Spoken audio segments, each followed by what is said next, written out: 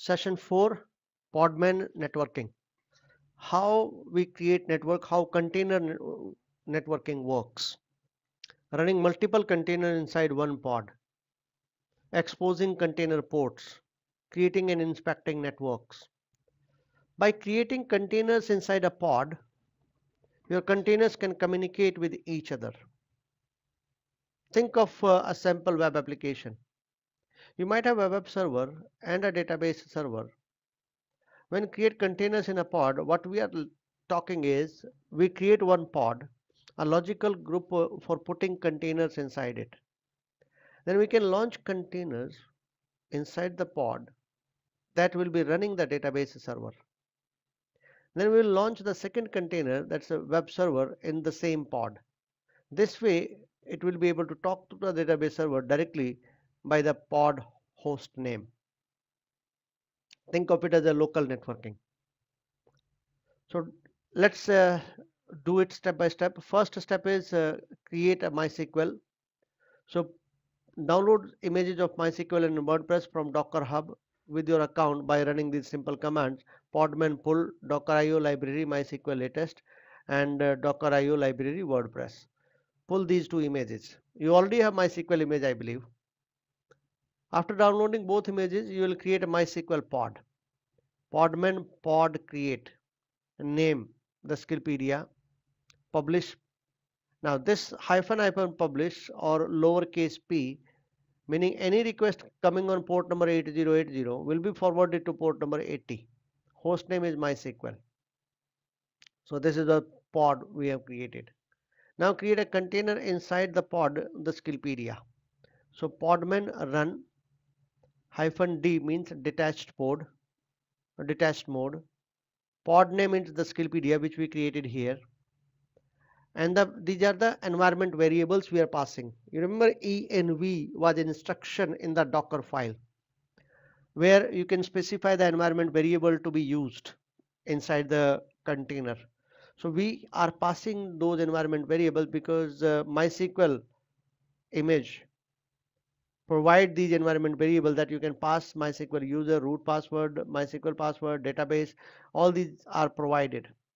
When you are running this MySQL from this image, passing these environment variable will set your username and password and everything.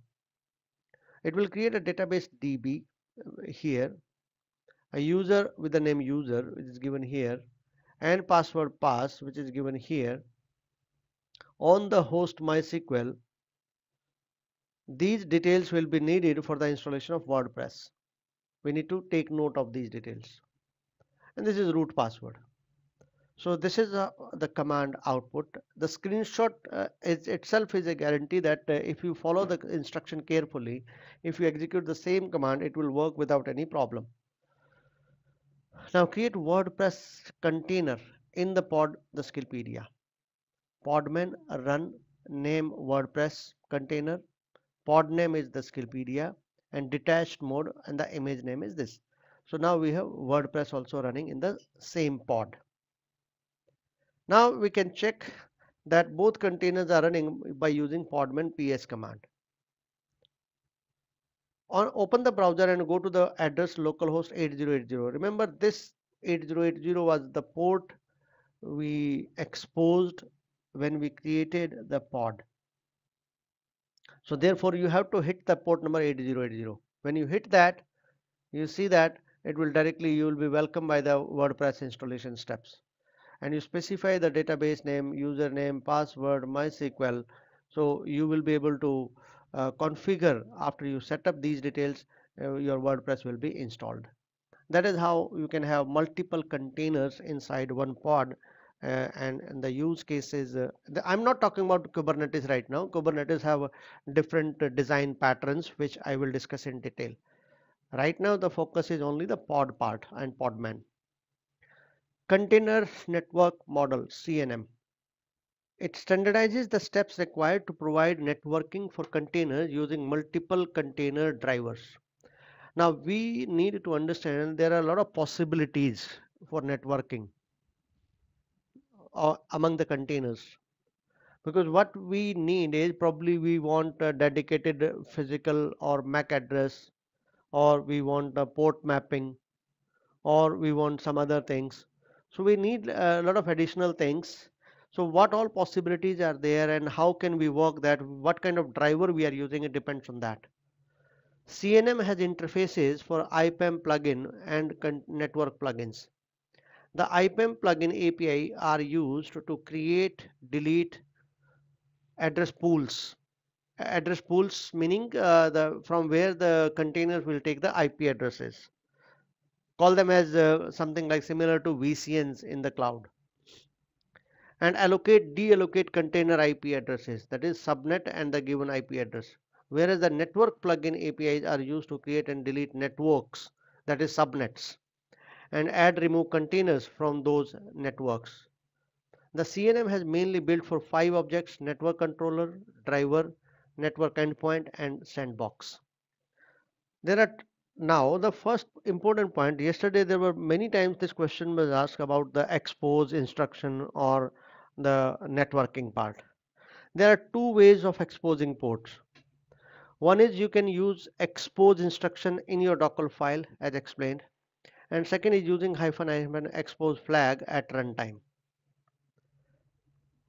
When you are publishing the port via -p uppercase or lowercase, using uppercase P flag in Podman run command will let you publish all expose ports to random ports on the host interface, meaning inside the container you have a specific port, let's say 70, and on the host machine you want to pick up any random port. So any request coming on a random port on the host machine should be forwarded to port number 70. So then you will use uppercase P flag, the -p. So it is in short form. If you want to write full form, it is publish all. Using lowercase p, let you publish a container specific port to the host. In short, it is hyphen publish. That means you have to specify which port you want to publish, you want to map. The port mapping is done with uppercase P means random port, lowercase p means specific port. You have to specify that, and we have been using lowercase p. How do we list all the networks we have? We can simply use the command network ls, podman network list, podman network ls. When I use this command, you can get the network ID, the name, and the driver.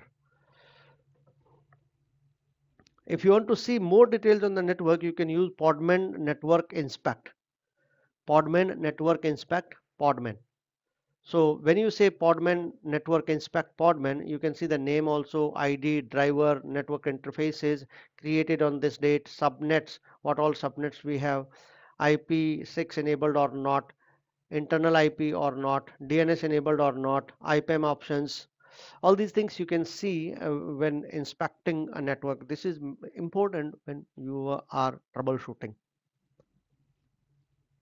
Creating your own network. You can create network before launching containers like Podman network create, driver is driver name. For example, Podman network create, driver is bridge, and the name of the network is new network. And you can use this network for your own containers. That's the container networking part. That's all for this session. Thank you very much.